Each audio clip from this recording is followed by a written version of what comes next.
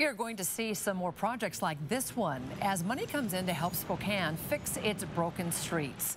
The city will put a $5 million federal grant toward new street projects over the next 2 years, all part of the city's Fix It Fest. But maintenance has been happening all summer long, including on Garland. That's where our Drew Reeves is now with details on these new projects. Drew? This project here on Garland is almost complete, but Fix It Fest is far from over. Spokane has received a $5 million federal grant to help cover the $7 million price tag for the construction here. The remaining funds will come from the 2014 street levy. It's welcome news to neighbors who are excited to see repairs being made to their streets. Summer construction is a headache for drivers, but it also means brand new streets when all is said and done.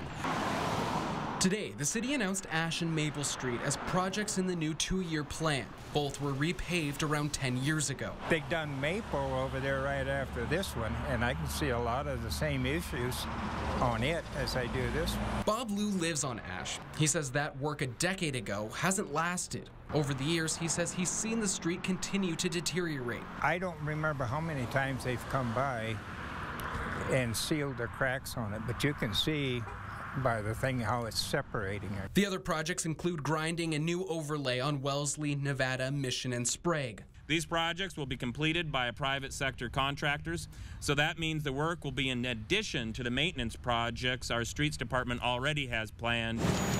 These projects expand on the 20 projects as part of this year's Fix It Fest, including small projects like crack sealing and pothole repair. The bulk of these projects has already been done, but we're committed to keeping the momentum going. Bob is glad that momentum includes his street.